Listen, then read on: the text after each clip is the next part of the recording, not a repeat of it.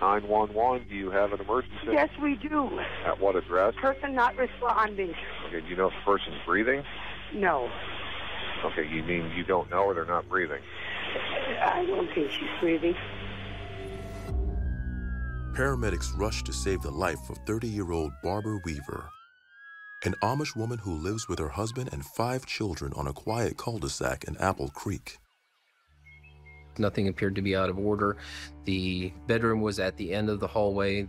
As we walked in, we saw the patient laying in the bed. When we realized that it was a gunshot victim, there was no gun around, my mind went racing.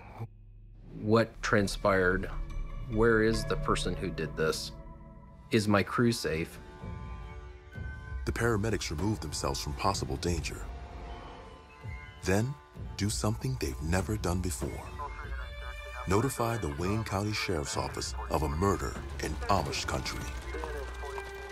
This was only the second murder among the Amish in 250 years in America. It just was unheard of. Next-door neighbor Mary Eicher, one of the area's taxi drivers who takes the Apple Creek Amish where horse buggies can't go, comes home to find her block a crime scene. As I pulled up, I glanced back down the alley, and I saw 3 sheriff's cars. And I said, what on earth is going on back there? I mean, you just don't see that around here. And then someone said, Barbara was found with blood, and she's not responding at all anymore. Neighbors tell investigators that Barbara Weaver was about as perfect as a person could be. Everybody loved Barbara, everybody. I mean, she was sweet, she was funny, she took care of her children, she kept a nice house. When the children would misbehave, she would just quietly tell them to behave now. And I don't remember ever hearing her raise her voice to them. Neighbors also describe her 29-year-old husband, Eli, as an outgoing guy who has an easy way with people. The first time I actually met Eli was when he came to the door and asked for a ride. He was very polite and considerate. He was sort of apologetic for interrupting me and saying, you know, can you take me somewhere, or is it too much trouble? He was the owner of Maysville Outfitters, big fisherman, loved to go fishing, hunting, and then sold accessory items in his shop. If he was at home, he usually was in the store. If he was not in the store, he was usually out fishing. In fact, Eli's next-door neighbor tells detectives that very moment, Eli is an hour and a half away on Lake Erie. And being Amish, he doesn't carry a cell phone. To get in touch with him, detectives call one of Eli's English fishing buddies and tell him Eli's wife was found unresponsive in her bed. They were going to take Eli to his house, and the sheriff said, no, you're not taking Eli home. You're coming here to the sheriff's office, all of you. And they did. That's when police discover that life in Apple Creek can be a lot more interesting than anyone ever suspected. Detectives play it by the book. Chapter 1 says the victim's spouse is always the prime suspect. They ask Eli the last time he saw his wife alive. He told them that he was supposed to leave at 3 o'clock on a fishing trip with his friends, but he had overslept. His friends knocked at the door. Barbara got up with him at that point and helped him get ready, and he left the residence around 3:15 that morning. Police ask Eli if there was any trouble in his marriage. He tells investigators that his wife was always faithful, but admits he can't say the same. This unassuming Amish man not only uses technology, but he keeps in touch by texting from his own personal cell phone. It was shocking for the detectives to find out that Eli had a cell phone, since the Amish do not use cell phones. He says a year earlier, he had an affair with an Englishwoman named Jessica. They had sexual relations in the shop, and on one occasion, they had engaged in sex behind the counter. Eli forgot to lock the door. An Amishman walked in, and the Amishman promised that he would not tell anyone. In reality, he did. The Amishman told the bishop. The bishop confronted Eli, and Eli was told he was not to have contact with Jessica again.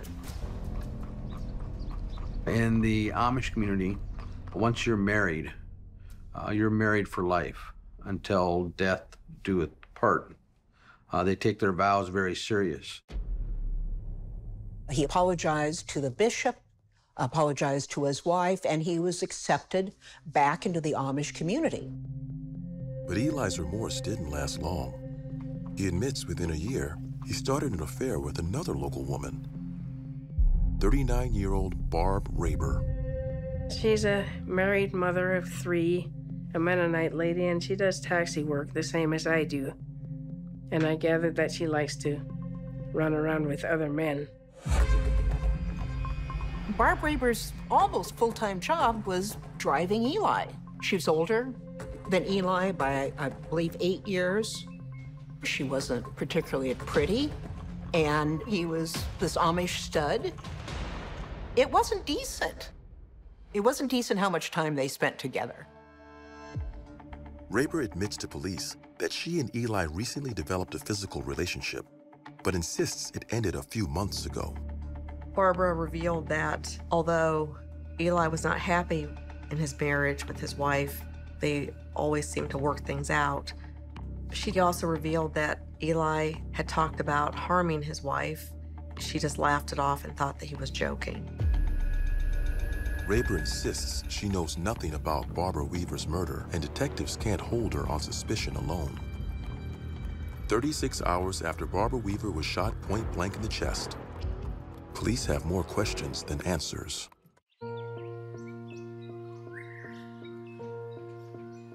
Eight days after Barbara Weaver is found dead, the phone company releases the text messages from her husband Eli's cell phone. And what a story they have to tell. The text messages were shocking because they basically laid out how the murder took place, before, during, and after. Beginning on May 31st, Eli exchanges dozens of incriminating messages with the same number.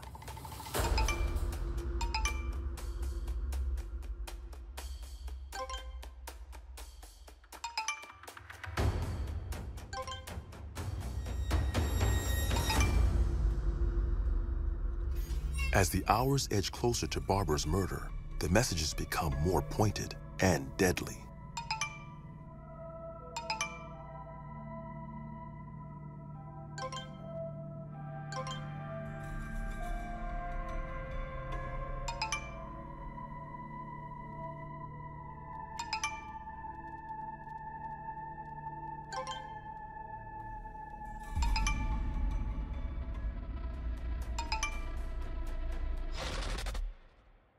Here's a guy who thought no more about blowing up his house with his children in him than what he's going to order for lunch the next day. Hours later, as the whole Amish community is learning the news of Barbara's untimely death, the only thing the unnamed texter can think about is covering their tracks.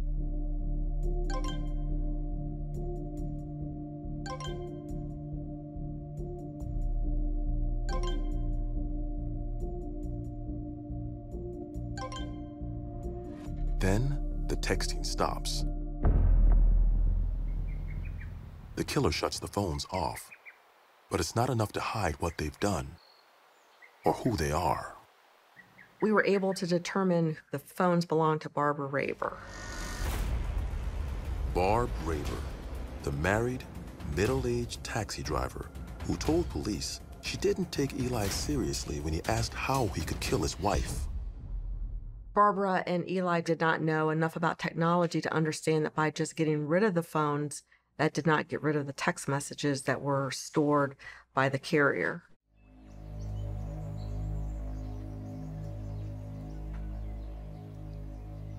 Wayne County's Amish country is quiet, but now one of its own, 29-year-old Eli Weaver and his friend, 39-year-old Barbara Raber, stand accused of killing Weaver's wife as she slept in her bed. Wayne County investigators say Raber and Eli Weaver have been friends for a while, but would not elaborate more on their relationship. No, we treated this as a homicide. We did not treat this as a religious affiliation or anything along that line. A woman was killed, 5 children were left alone. And that's what motivated us to bring this to hopefully a quick closure, at least the start of one. On September 22, 2009, Barb Raber is found guilty of aggravated murder in the death of Barbara Weaver. She is sentenced to 23 years to life. On September 29, 2009, Eli Weaver is given 15 years to life for conspiracy to commit murder. He will be eligible for parole in 2024. Eli's biggest fear was being shunned, and guess what? He's now shunned for life. As far as Apple Creek, the community may never truly recover, and most certainly will never forget. When your life is separate, you must think that it keeps you safe. This was a crime that was completely planned on cell phones. So it gives the Amish a good argument for why progress, technology can be evil. I think it will always be a kind of line in the sand for the Amish that, see, we've been worrying about the outside world, and we had good reason to worry. It confirmed for them that there's evil out there.